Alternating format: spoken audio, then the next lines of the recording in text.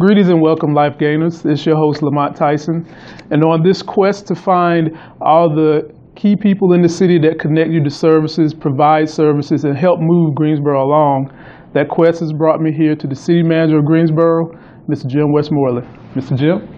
Good morning, Lamont. How are you, man? I'm doing fine. How are you doing today? I'm doing great. Looking forward to the time with you this morning. Has it been a busy week for you? It has been. As I was telling you, there's always something new and different every day with things that I deal with in the city. And I run a very intense schedule here. Yes, sir. In terms of working both during the day and have, like I said, a couple of commitments every night, it seems like, during the week. So it's been a great week. Lots of good things have happened for Greensboro. This week specifically, we had a pretty significant issue yesterday that was resolved by the courts in terms of a redistricting bill of the City Council and House Bill 263. We've had some other activities we participated in this week to move some key and important projects along in the city as well. Gotcha. A lot of people, Greensboro is one of North Carolina's top biggest cities. And a lot of people don't know exactly what the job is of a city manager. In a brief nutshell, kind of explain to people what life is like on a day-to-day basis and what it is that you do to progress the city. Okay, good. Well, the city manager's role is very interesting. I think a little bit of background about me. I started out with the city initially in 1996. I came to the organization, worked in the transportation department there for about 10 years. I was the DOT director for most of that time.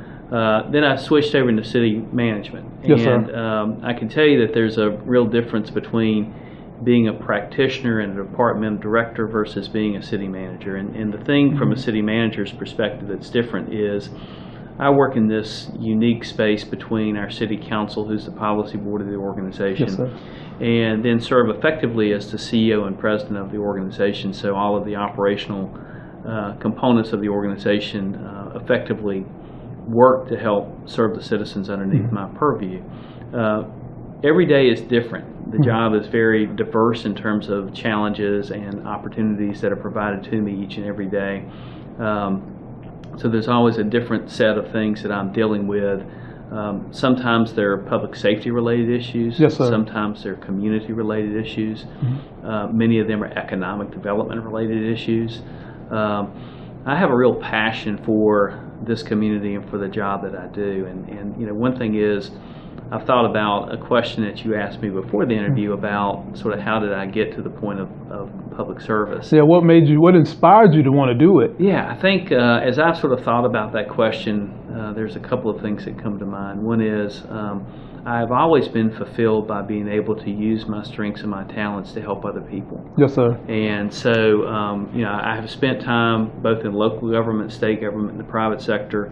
And I've always found that local government itself has provided me with the most ability to sort of express my desires and my strengths and my talents. So you make a greater impact at the local government level. That's correct. From a local government perspective, this really is where the rubber hits the road. Yes, sir. From the perspective that when things happen in this community, when things happen to the city, I have a real ability both in working with the council and working with the city staff team to be able to deploy resources to help make a difference. And again, you know, a couple of examples there that are sort of near term include things that happen within the community every day from a public safety perspective. I'm able to work directly with our public safety team to respond to specific incidents that come up and stay informed from that perspective.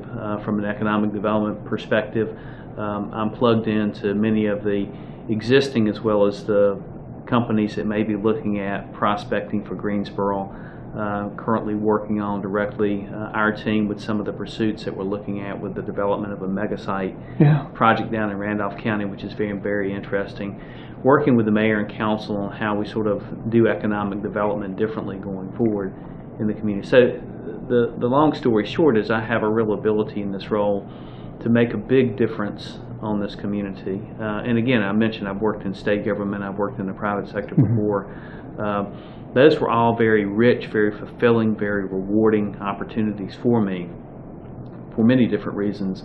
But one thing that I found in how I gravitated back to Greensboro in October 2012 was I'm most fulfilled when I'm in this role with local government and knowing that I really can do things and work with people to make a difference. So at the end of the day, I'm a public servant leader. I'm a problem solver, and I'm really connected with trying to help other people. And he's very tangible.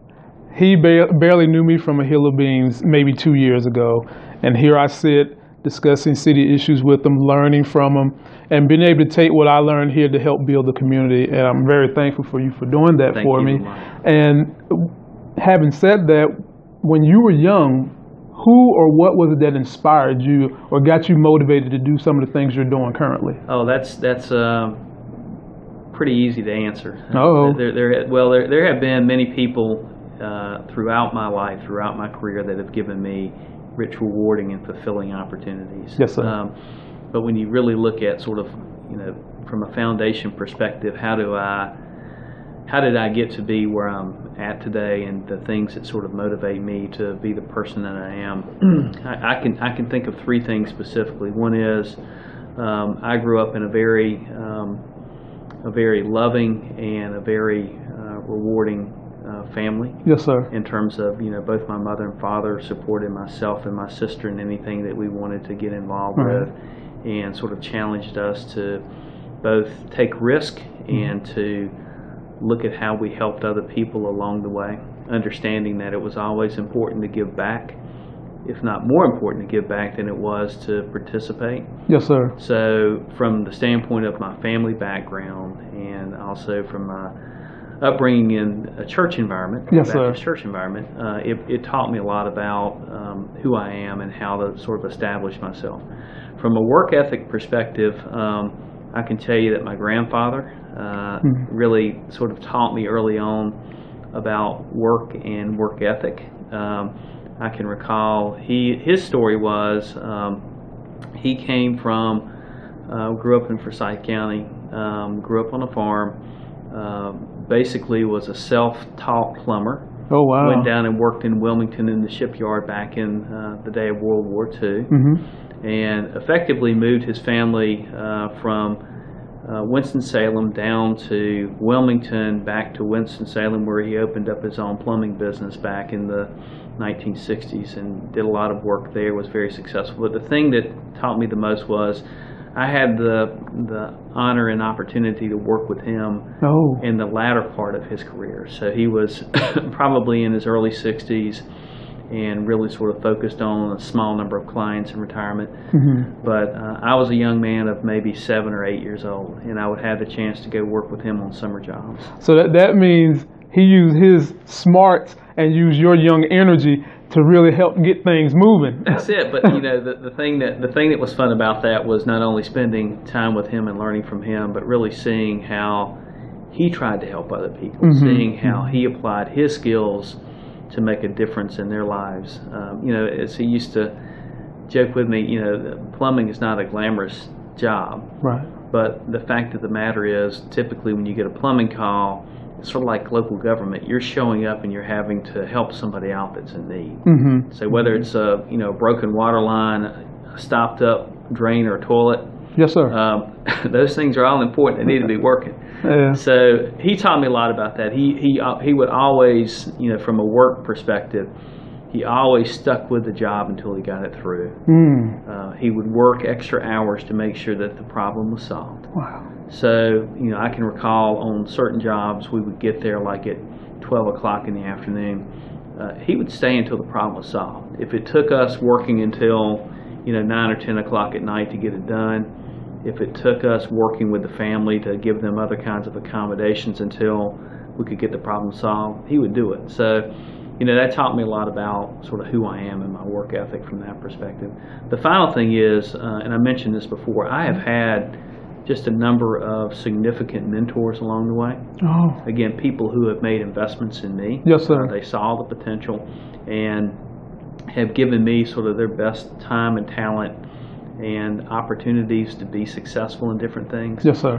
So it's it's one of these things that as I spend time in the organization, in the community, I'm always looking for a way to connect with others and give back. We have a lot of people in this community that have a lot to offer. Yes, sir. And sometimes all they need is just a person to connect with them and say, look, let's sit down and let me see how I can help you out. Absolutely. And it's those little things that make a big difference when people get connected, when they're given an opportunity. Sometimes it's just the point of spending time with them. Sometimes it's access. Sometimes it's other kinds of resources that you can provide to them. But that whole element of mentors that I've had along the way, and those who stay in contact with me now, and I stay in contact with them, just means so much in terms of my growth and development. Absolutely. Wow. I don't know how to follow up from that. Let's talk about personal obstacles you've had to overcome as a man in growing. What have been, in your opinion, your two most challenging obstacles that you had to overcome? Well, one's a personal thing, one's a professional thing. I'll start with the professional thing first. Yes, sir. Professionally, I had an opportunity back in 2009. I received a call from the governor of the state of North Carolina, the Secretary of Transportation at the time, asking me to come down and serve in the state DOT administration as a deputy secretary. Yes, sir. So at the time, I was an assistant city manager here. As the story goes, when you get those kinds of opportunities, you really have to assess them and jump on them when you can. So I took both the governor and the secretary up on it, went down to Raleigh for about 4 years. Yes, sir. So I served in the state DOT administration for 3 years. So the thing there was, it was a challenge professionally from the perspective of state government is a much larger arena from the perspective of what you do, services, the people you work with, agencies. So as I got into the role, there were several things that were challenges to me, but they turned out to be very significant growth and development pieces for me in terms of my leadership and my learning. Yes, sir. And specifically, when I arrived down in 2009, I had the unique opportunity of working with the Secretary and Department in deploying stimulus funding that came down from the Obama administration. Okay. And so the first year and a half in the role, I spent a lot of time going out to all 100 counties throughout the state and working with them in terms of mobilizing grants and providing resources. Gotcha. That was good. It was a great learning opportunity, but one of the things that was interesting to me in that role, I also had an opportunity to work on some specific agreements related to deployment of resources for the rail line in between Raleigh and Charlotte. So Gotcha. The state had received about $500 million, and effectively I had to work as the lead representative for the state with a team up in Washington, D.C., and it took us about 6 months to pull this together. Yes, sir. Which was an agreement between the DOT, Norfolk Southern North Carolina Railroad Company, FRA, and Amtrak. Anyway, it was a challenging work item. It turned out to be successful, and it provided me with a lot of growth and opportunity from that perspective. But the point I'll make about it from the standpoint of the state DOT is, again, what was initially challenging was going into a totally different environment, arena, something I wasn't familiar with, where I had to figure out pretty quickly where my networks and my relationships and my support resources existed. Yes, sir. Because unlike the city of Greensboro that I know very well, the organization that I know very well, the community that I know very well, it was a totally different environment. And you had to galvanize people from Washington, D.C. along with everything Right. you had to do to hunker down here in the state. Right. So it was interesting. It taught me a lot about myself. Yes, sir. From the standpoint of leadership, from the standpoint of how to work relationships differently, and to understand that when you're dealing with a broader constituency base like that, that there's many additional stakeholders that need to be brought to the table to help come up with the right solution from time to time. Absolutely. So that's the professional thing. Right. The personal thing was I had a loss in my family about 2 years ago. Oh, I'm sorry. Well, I appreciate that. My father was an avid cyclist. He had ridden bicycles for like 30 plus years, and we were down at the beach for the 4th of July, which we typically as a family have done that for many years now. So this was July 4th of 2013, a Yes, couple sir. of years ago, and had a great experience down there. And my wife and I left on a Tuesday to come back for a United Way board meeting I had on that following Wednesday. Yes, sir. Anyway, I received a call at 8:30 in the morning, and I'll never forget it, 8:30 in the morning on Wednesday morning, July the 10th. And July the 10th just happens to be my mother's birthday as well. So Oh, Wednesday man. morning, July the 10th, 2013. Yes, sir. And it was a call from the Grand Strand Regional Hospital in Myrtle Beach, South Carolina.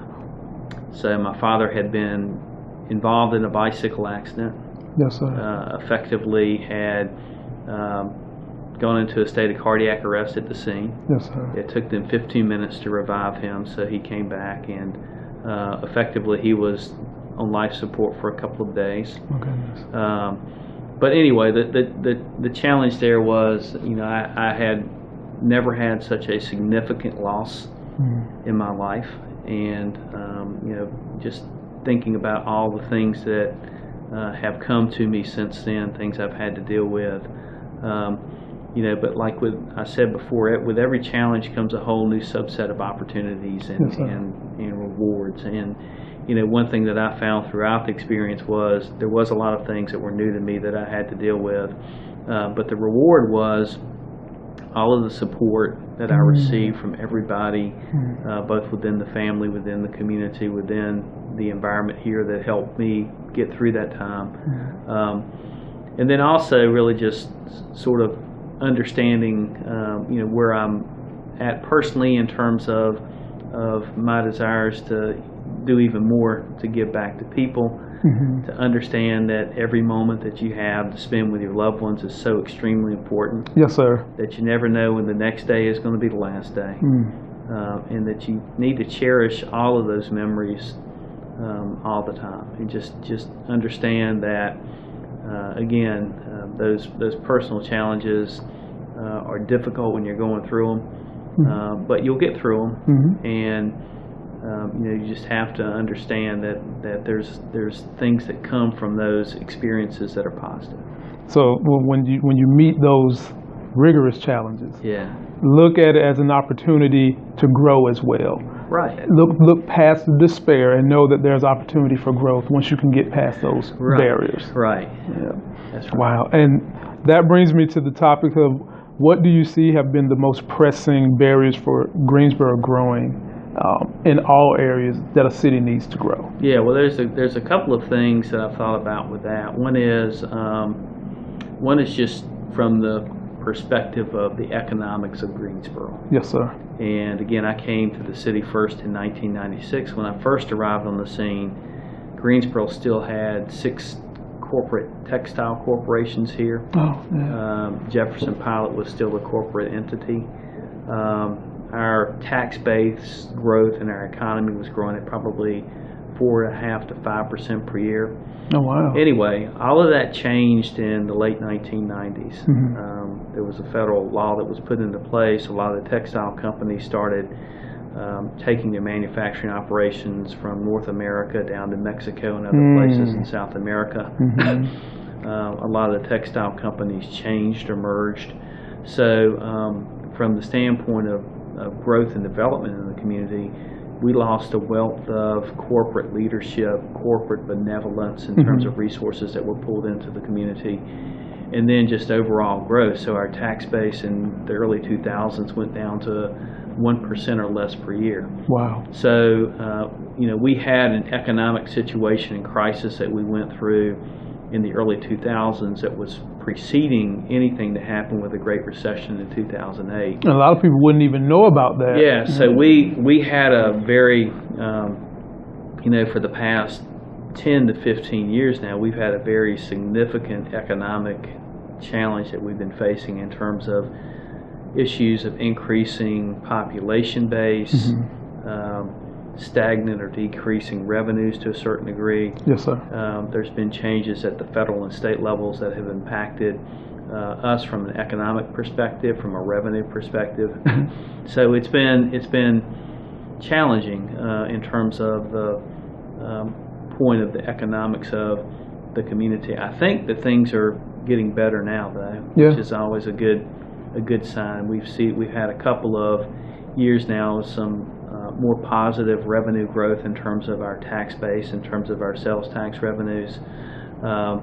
Greensboro seems to have a lot of energy and momentum building around things that we're doing with development and economic development, Right. both downtown and Yeah. with the businesses in the community.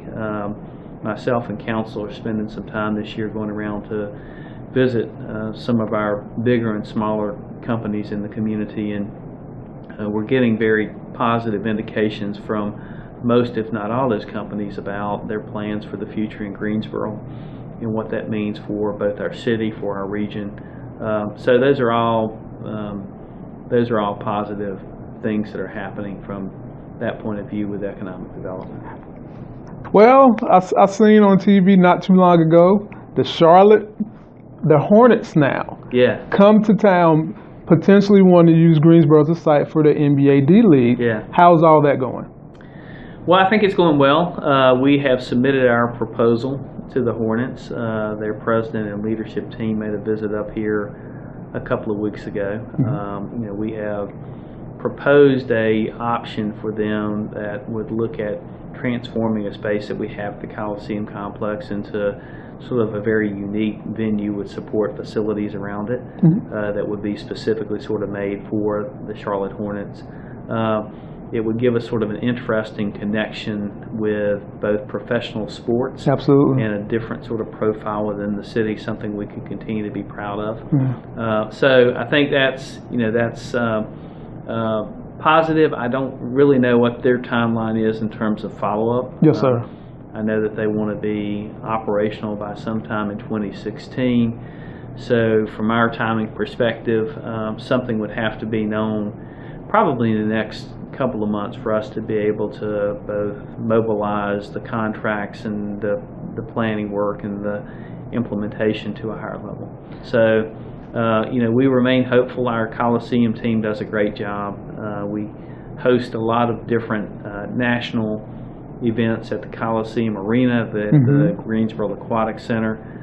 That beautiful ACC memorial that you guys have, just beautiful. Cool. And we're blessed too in this community. Speaking of the ACC, that we have the corporate headquarters of the ACC here in Greensboro, and have a lot of unique relationships and partnerships established with them in terms of both sports as well as how we work with them directly from the community perspective. And just thanking you for all your time. I know how busy you are. I feel special and privileged that you allowed me to come and do this, to get to know you and what you're doing a little better. And I got two more loaded questions for you, and then we'll go ahead and get you on the off-ramp. The first part of that question is, when you finally decided you want to hang your hat up on the city of Greensboro and being a manager, what is the legacy you would like to see left from the time you've been city manager? I think from my perspective, what's important to me, and I really focus on the city and the city organization with a lot of what I do.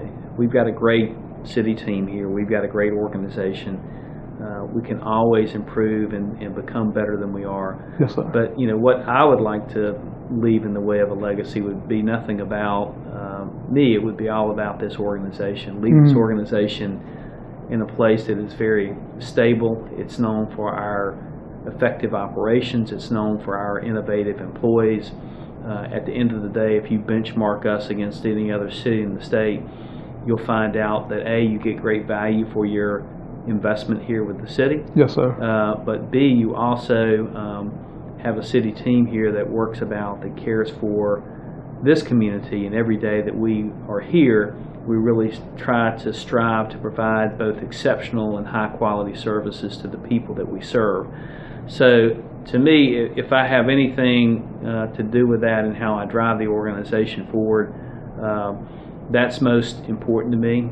Certainly, I think the other thing that I would like to continue to focus on is the element of how we better communicate and tell our story. Yes, sir. We talked about just a minute ago some of the challenges of Greensboro, and I think from my perspective, a lot of what I see is we have so many assets here, we have so many strengths that we don't do a good job of communicating or branding or putting out there for the community and for the state and for the world to understand what Greensboro has to offer. So we need to do a better job of that in terms of focusing on our strengths in the areas that tie us together. We tend to spend a lot of time focused on issues or things that don't unite us. Yes, sir. And so I think that in the future, and from the standpoint of making the organization and community better, that's a strong point that I want to continue to provide some input and some leadership on as well. Gotcha. And my very last question, because the inquiring minds want to know, is there ever an opportunity or a chance that we might see Mr. Westmoreland in state politics or federal politics? Well, I don't know. Yes, sir. And what I mean by that is I serve as a city manager. I'm the lead professional staff here with the city. Mm-hmm. So I'm not elected. I serve as an appointed professional staff employee of the city council. Okay. So I've never held an elected office other than when I was serving on the judicial board with NC State University when I was there. that was a fun and unique experience. My freshman year at NC State, they had student government elections, and I put my name in the. It gave you a little bit of experience. Of the judicial board, so I ran in a campus-wide or at a university-wide election process, and was voted on to the judicial board. And my role for the year that I served was to be involved in hearing parking appeals and complaints. Oh, good. That's a whole nother show for us to talk about that. But no, I have, again, I want to continue, whether it's Greensboro or the state or wherever. I think I'll always stay focused on continuing to use and apply my skills and talents to give back to others. And if anything down the road is appealing to me, whether that's professional or politically, where I feel I can make a difference, it's certainly something that I'll give strong consideration to. I think in this role and with my experience both in the private sector and with state government, I have a lot of knowledge about how to get things done, how to solve problems. Yes, sir. And again, like we started out with, what drives me is an ability to give back. Gotcha. And to use those skills most constructively and effectively to help other people. So that's where I'm going to stay focused, and I'm certainly blessed to have, again, a lovely wife, a great family, and try to keep my balance with that as well, and that's important from the perspective of really being successful in the future. It is. Well, life gainers, understanding how crucial the role of having great leaders in any organization is paramount to its success. And on this day, we had the opportunity to spend a lot of time with a great leader. Mr. Jim, thank you for your time. Thank you, Lamont. I really appreciate it. Thank you.